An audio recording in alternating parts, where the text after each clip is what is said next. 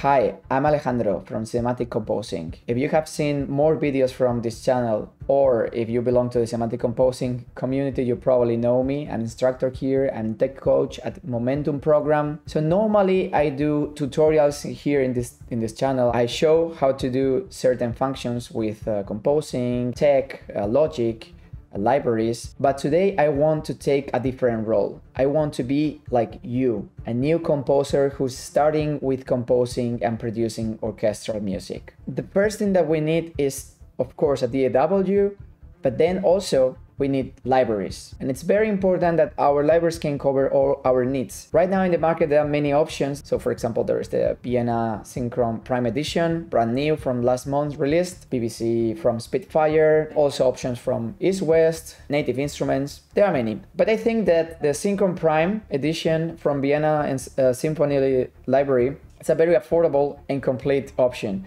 which includes more instruments than their competitors and their price. So it really has all the instruments that you will need in the orchestra for around $500 euros. I think they are now in offer, so go buy it before it raises the price. But well, I'm gonna be just you during this process and do exactly everything you have to do. Getting the libraries, building a template, installing everything, and making everything ready for composing. And then I'm gonna share these templates with you in Logic Pro. I'm gonna transform now in a new composer, gonna go to the computer, and I'm gonna show you the steps that we have to do. So the first step, in my opinion, would be to open an iLok account and download the licensor manager, the software, to your computer. Why is that? Because Vienna now works with iLok in the cloud. You don't need anymore like a dongle. You will understand later better why I start with iLok and not directly with the VSL website and buying the libraries. So it's very easy. You just go and create a free account, and once you create it, you will have a menu, something like this, and you will then download the license manager. Okay, that's very important. After you have done this, and very important that you remember what email you have registered with in the iLok account, then you would go to Vienna, vsl.co.at.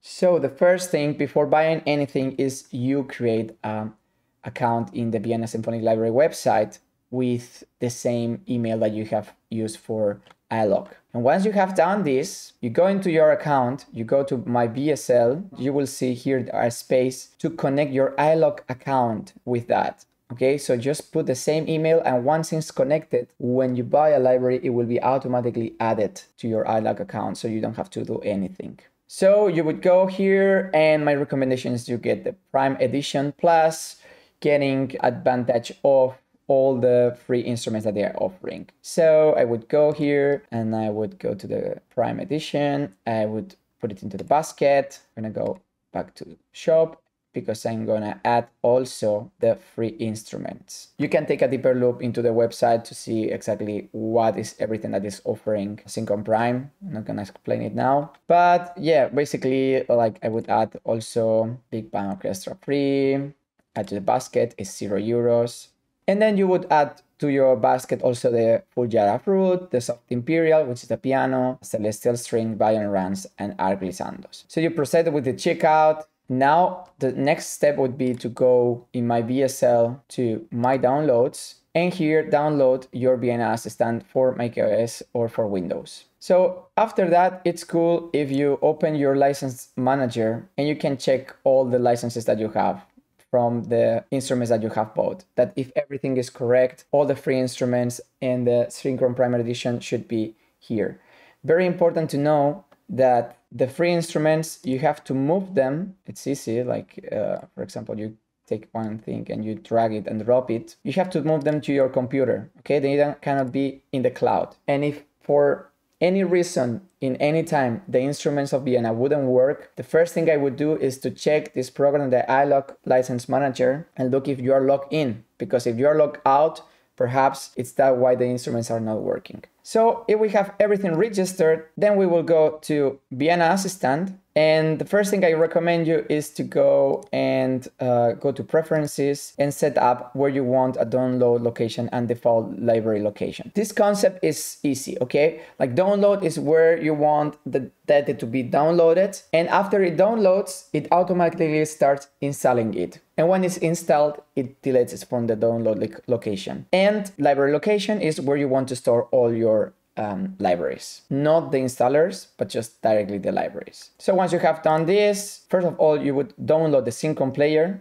very important, and be an Ensemble Pro if you want to use it or if you want to buy it too. But the Synchron player is the player that we are gonna use to load our instruments and to be able to use them into our project. After Synchron player and installing it, which is standalone and also a plugin, you will have here also the free instruments. You download them, and then you also download Synchron Prime Edition. If everything works correctly, when you open the Synchron player, which is here now, it looks like that. The instrument should show here, like in Hello Free Instruments and Synchron Prime Edition. If it doesn't show for any reason, just go here to the range, check that in the database, it is added to the location where the library is. You can add it here with plus. So this was all the previous steps. I wanted to do it step by step because I know that sometimes some people are having troubles with tech installing programs. So I hope that I have explained myself correctly and that you can follow all the steps. So now we are in Logic and we have created a new project. We want to build a template that has all the basics, but perhaps if you are new with composing and producing orchestral music, probably you will want to have a template which is not super big, so that it has all the basic instruments of orchestra, but without being super large. So my recommendation is to start perhaps with a Logic stock instrument. Can be like a piano, will be light. I will duplicate it with Command D. I will make 3 of them. I'm gonna call it sketching piano 1, 2, 3. All 3 will be just for sketching. I'm gonna keep creating instruments tracks, just double clicking or clicking a Command Option and S. It creates a software instrument. After the sketching instruments, I like to make my template in the order where the instruments appear in the score in an orchestra. So I would start with the woodwinds. So I would start with basics. It would be like a flute, oboe, clarinet, and bassoon. Very important now, it's to color them. I like color coding. So you click Alt, like Alt or Option C. It shows the colors, and I want all of them to be green. And for showing the colors, I have to go here, track header components, and track color bars. So once I have done this, I would do it also with the brass, with the percussion basics, with the strings. But very important, when I have all my woodwinds, I would select them all, click Create Track Stack, Summing Stack, and Create. And I would call this woodwinds.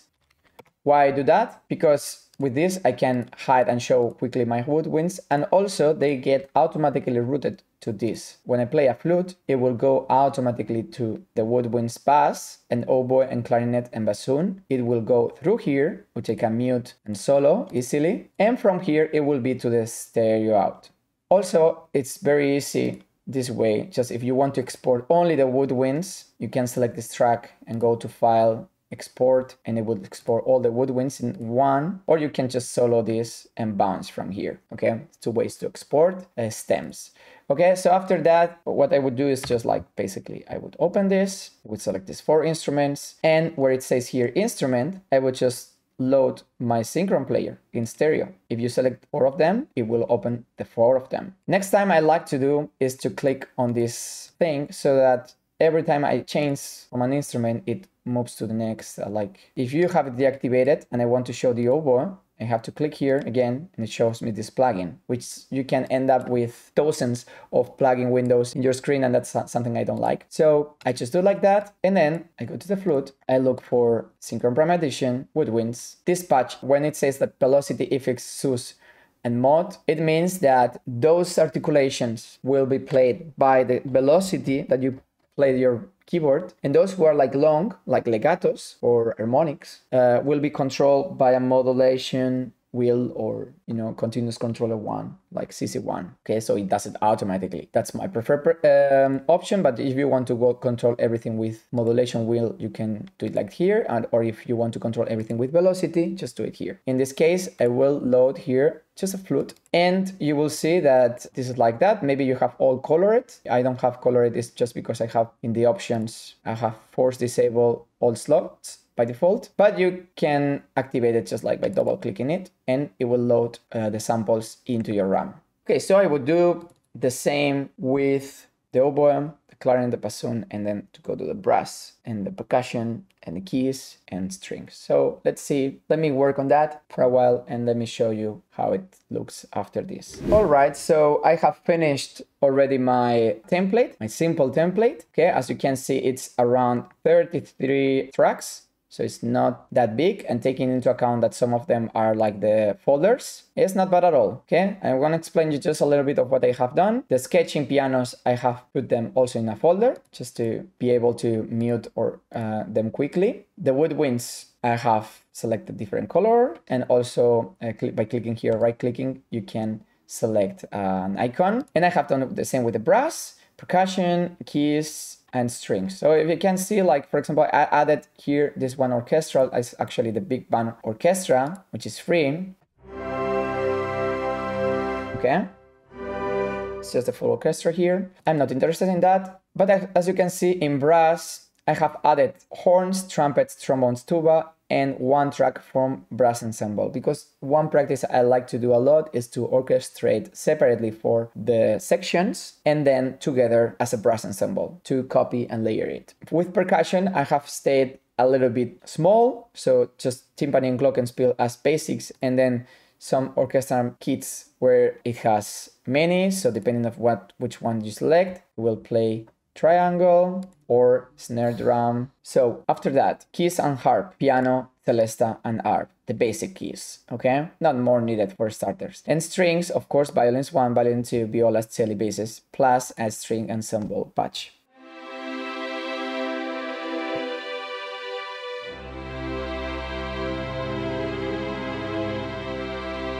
Okay, these, because they are long, you can control them with modulation wheel.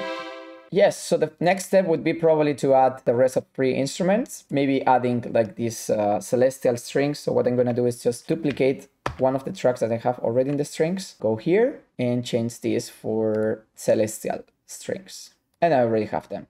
Okay, and I would do this with Fujiwara flute, with violin runs, piano soft. All right, so I have already added the Fujiwara flute to the piano with the imperial soft, and added the celestial strings but violin runs. So I would have already this, and the next step would be to add some reverbs. For the reverbs, I would like to go to the mixer and apply them not to the individual instruments, but just to all the basses. Okay, so what I'm gonna do is always load reverbs as a send, because we want to be able to control how much of a signal we want to pass through the reverb or not. And I'm going to create two reverbs, okay? I'm going to put it in bus 20. I would create this reverb, and one is going to be, I'm going to call it like reverb, and the other is a room. Why?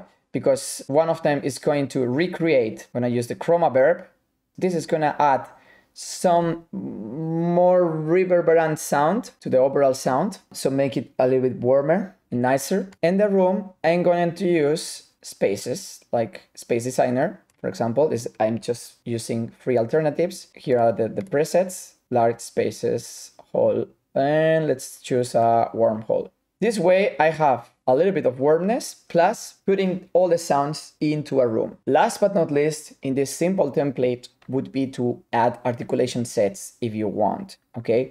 The articulation set is, for example, if you know what key switches are, which is like some keys of the keyboard that allows you to navigate from long notes to short notes to legato to sforzando and different of them.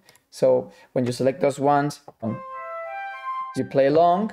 When you select this one, you play short.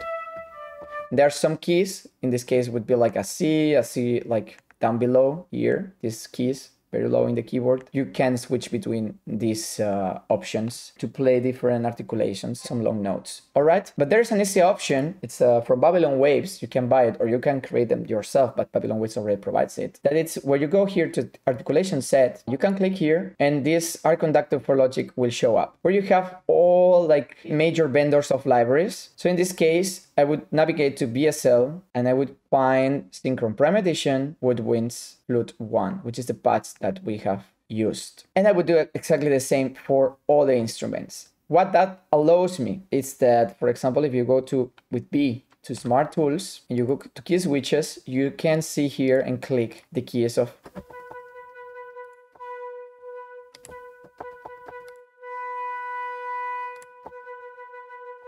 okay, you can switch between the different articulations, forzando with vibrato.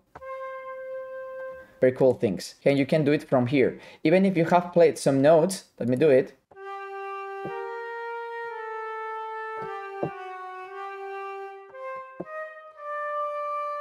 You can also go to the piano editor and select, for example, I want the 3 of them to be long notes.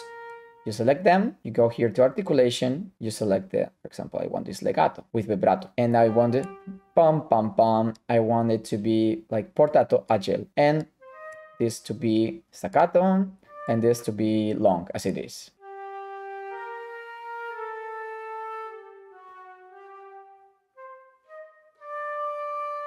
Sounds way nicer. That's really definitely a good point. So I would do it to all of them. This option with the articulations, you can create them yourself, but it's easier if you just buy it from Babylon Waves. I do it, it works for me, but you can also use the template without that. This template will be at your disposal now. So you can download this template and use it just with Synchron Prime Edition and the free instrument from VSL plus Logic Stock plugins. If you take a look, for example, in the plugin in the Vienna Synchron Prime Edition, you will see that there are a lot of instruments that I'm not even using. So I could expand this template way more. Why not doing that? Let's do that. That step would be basically just to add all the missing instruments. So for example, I will duplicate this track 3 times. The first one, I'm gonna call it piccolo. Next one, I'm gonna call it flute 1. And the next one, I'm gonna do it flute 2. So I would do exactly the same with everything, like oboe 1, 2 plus English horn, clarinet 1, 2 plus bass clarinet, the same with the brass, the same with percussion, like all the percussion instruments that offer, there are many. I would create like a bigger template. So I'm gonna work on that and I will show you in a moment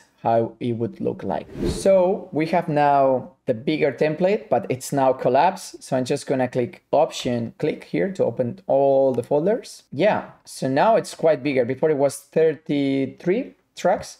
Now we have 61. As you can see, we have added all the instruments to the woodwinds that are available in the Synchron Prime Edition, to the brass, to the percussion, to the keys, are glissandos included, and to the strings. The strings didn't change much or anything at all. But at least the brass and woodwinds, now we have all the instruments. That would be like a more expanded version. The routings of reverbs would be the same, okay? Then you can adjust how much you want to pass to this chroma verb and how much you want to the room emulation, okay?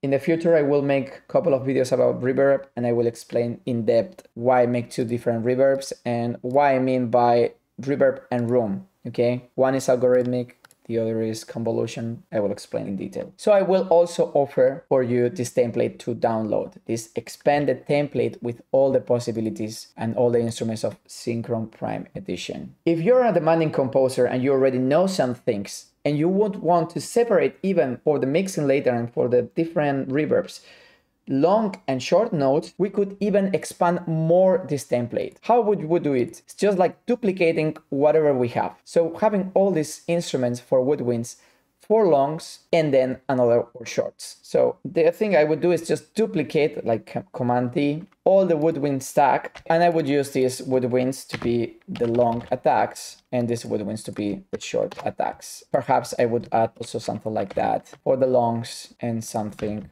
like that for the shorts. So I'm gonna do it with the woodwinds, I'm gonna do it with the brass, I'm gonna do it with the strings, which are the sections that I mostly want to divide between long and short attacks. That has a lot to do with reverb and with mixing, because with short attacks, you can have a shorter reverb so that you have more effect of a short spicy attack. And with long attacks, long articulations like legatos, tremolos, harmonics, sustains, all that, they can tolerate a way longer reverb. So that's why some people like to do it like that. So I'm gonna prepare it right now. So finally, we have got to the hugest of our templates that we can do. I mean, you can do it much bigger, of course, with Synchron Prime Edition, but to sum it up, it would contain like sketching patches, 3 pianos, you can put more if you need for sketching, a BBC orchestra for longs and for shorts. How I preset the shorts? What I do is like I open the plugin and I click here, I select this by default before saving. If I go to the longs, you will see that long notes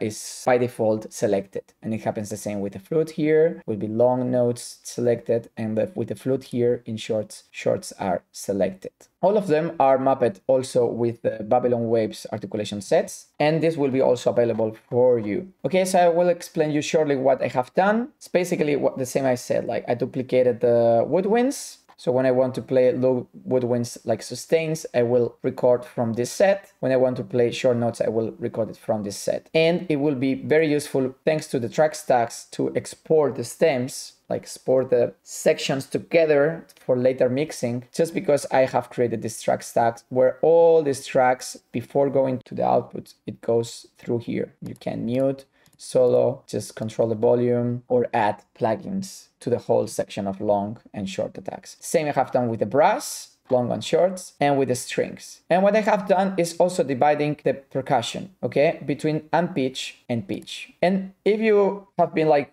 have to look with a little bit detail, I have also colored both woodwinds in green, but it's a little bit darker, so I can differentiate both of them. Also with the brass, this is more orange and a darker orange. And I'm gonna do the same with the percussion. I'm gonna select the pitch percussion and I'm gonna make it this one darker. And for the reverbs, last, what I have done is for the groups that were short, I'm gonna collapse everything again, just with Option and click. With the ones that are shorts, I have created new buses, 22 and 23, which are here, reverb for short, room for short, and I have preloaded some other patches that are like a little bit shorter, just like 1.3 decay here, and also the space is 1.49, so it's way shorter. And basically with all these 3 libraries, depending on the type of composer that you are, I would recommend you to use one or another. If you are like mostly a beginner, I recommend you to start with the basic one because you really don't need to go that in detail, but you can later start with a more complicated one as long as you start understanding how everything works. So as you can see, it looks nice. It has a lot of possibilities.